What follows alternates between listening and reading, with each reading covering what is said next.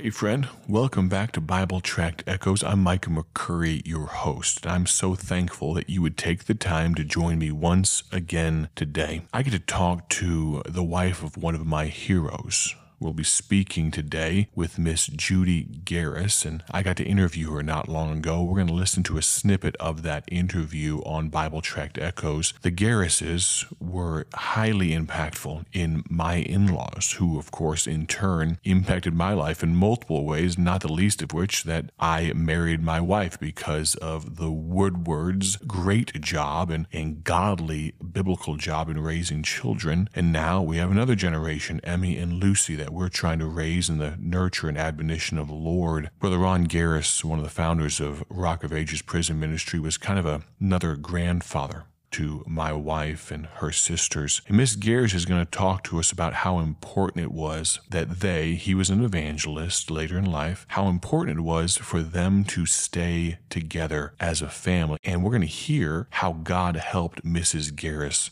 with that. I pray this is a blessing to you as you seek to follow God's will today. Listen in. I had mentioned he was very strict on having a verse of scripture. Sure.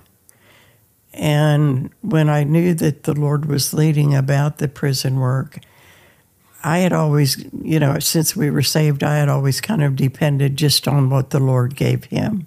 But with going on the road, I felt like I needed a verse for myself. Sure. Because I wanted to stay together and I didn't know how the Lord was going to do that and how he would make a way. So we fasted and prayed together, and the Lord, I read the verse the Lord gave Ron, but he gave me 1 Thessalonians 5:24. Faithful is he that calleth you, who also will do it. Amen. Our son was going to be a junior in high school. How would we do his education? How would we travel? How would we stay together? And that was the verse the Lord assured me that it would all be taken care of. Amen. Now, forgive my ignorance, but I guess that's why I asked the questions. How many years, essentially, on the road did the Lord give you folks? We were, I think it was 10 or 11 years in the motorhome, and then the ministry began to expand so Sure. that was too slow.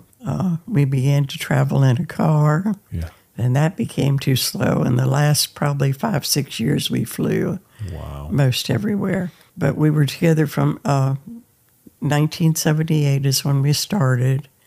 And Ron went to heaven in 2006. Yeah. Speaking of that, my first introduction to your husband was not in person. I had just started, I'd been coming to football camp for just a few years. We'll talk about the relationship with the Woodwards and all of that. But I got to watch him preach this was before everything was by Zoom and teleconferencing and FaceTime and all that, with all the communications we have to some degree. And I don't know if it was one of the last messages he ever preached, but he was in a wheelchair and preached a recorded message to us there at a football camp. Before we get to that, can we talk about your relationship with my in-laws, but using that as an example for your relationship with people that you met on the road? As an evangelist myself, you get to meet people, and the Lord knits your hearts with some people. And so talk to us about maybe using in a microcosm your relationship with the Woodwards, but how the Lord knit your hearts with some people and how he kind of adopted these girls and all that type of stuff as well. How did the Lord do that for you? I don't know. There's, like you said, there are just certain families. I mean, as you travel, you love everyone. Sure. And they're all special. But there are just some that somehow the Lord knits your heart in a special way. I don't remember exactly how we began coming here. I know we'd come. Brother Woodward started to ask him to come for revival every year. And it was always like the week, Thanksgiving week. With us being on the road, usually rather than fly home for a day or two and then, back out, it was Ron asked Brother Woodward if it would be possible for us just to come here and, stay a week before the Thanksgiving revival. And we just became family. Amen. Amen. And so that would have been approximately, if you had to guess, what time frame would that have been? Ruth Ann was not even born yet. Okay.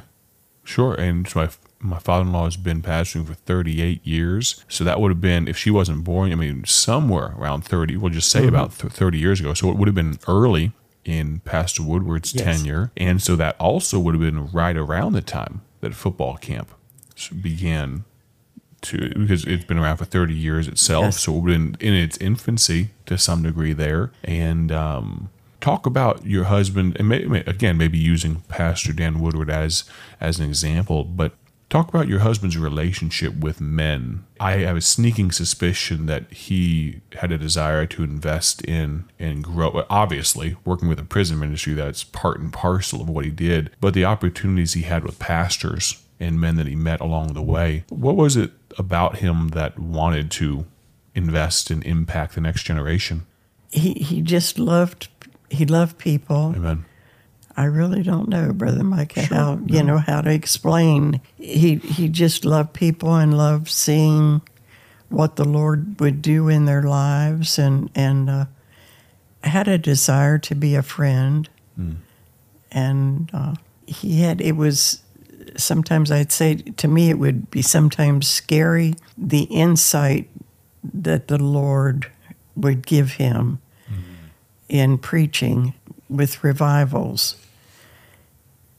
It seemed like the Holy Spirit would always put a finger on an issue or something that was needed in the church or that was a concern of the pastor. And most church people and a lot of pastors that were not involved in that particular meeting would think that the pastor, our preacher's been alone with Brother Ron and told him all our sins and what to preach on. Sure. But he didn't like pastors telling him what the problem was or what was needed. He just wanted the Holy Spirit too. And sometimes it would be, like I say, it would be almost scary, how close the Lord would lead him with dealing with things that were necessary in that church. Absolutely. Now, as the prison ministry grew and God gave kind of an abundance and all those types of things, how did the Lord grow him in those things? Because what was his official title for them? Kind of founder, director, president, or what would that be? Well, he and the evangelist kind of put the ministry together. Sure. Of course, the evangelist was able to, had the ability to raise the finances, right, had the exposure with churches and pastors. And we just came on as a missionary. Sure. But as the ministry grew, the evangelist that was actually took over, the president position, had bad health and had to step down, and they've appointed Ron as the president. Understood. But during that time, the Lord burdened him about inmates needed to be discipled. So we began a discipleship program of Bible studies for them. Another pastor that we knew surrendered to the prison work, and he wrote Bible lessons, not just on the books of the Bible, but also on character-type studies. One time we were in Mississippi and the prison revival, a school principal approached him about coming to the school and having some type of program with the children, and that finally developed into a youth ministry. Along with in schools, we have a program for school children, high school through, grade school through high school, and in the youth prisons. And the Lord it just seemed like whatever area people would find out that they were doing something, they would see, was it possible for us to do something in their particular area. Amen. There's probably a lot of adjectives. Fireball. I mean, there's all Yes. sorts of. I watched just a few clips of him preaching, and it just, yes, enjoyable, but certainly convicting. And as you said, spirit led. What are maybe some recollections you have of just some of the stories that people might recall, or things that make you, the reasons you're chuckling right now? Well, he always called me wifey. Okay. And I told him that was because he couldn't remember my name. He didn't want to get me mixed up with an old girlfriend. But, of course, he was famous for being my God-given eyeball. Mm-hmm. He was famous for, if you didn't like it, come out, he'd meet you out back and back over you with his car. Uh-huh. But some, you either loved him or you hated him. There was not a lot of in between, it seemed like, with people. I understand. But that was just him, and he didn't care whether you liked it or not. Well, you talked about him being all in, regardless of what he was doing. And It sounds like preaching, he was all in on that as Yes. well. On an average basis, how many times a week in those hot and heavy years, how many times a week was he preaching as the norm? We usually tried to go home every quarter because of the board meeting. We had board meetings. But other than that, maybe for a day or two. We never unpacked a suitcase after we got out of the motorhome. I'd just go home and stay up all night, take the dirty clothes out, wash them, put them back in. What a whirlwind life. I think back to the busy days of evangelism for the McCurry family, and I can identify a little bit with that. There have been so many whose lives have been impacted by these dear people. I'm going to ask you, if you would, to tune in tomorrow as we continue this discussion with Mrs. Garris. I so appreciate your listenership. My prayer, as always, is simply this: that you have a great day for His glory, and we'll continue this interview tomorrow. God bless.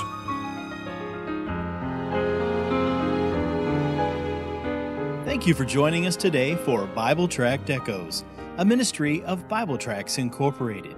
If you would like to receive a free sample booklet of all of our tracts, you can contact us by calling 309-828-6888.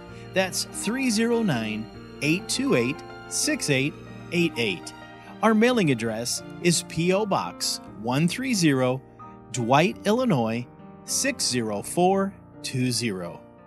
A faster way to contact us is to go to our website at BibleTractsInc.org. That's BibleTractsInc.org. There you will find more information about our ministry and details on how you can support Bible Tracts Incorporated. Thanks for listening, and may the Lord richly bless you as you serve Him.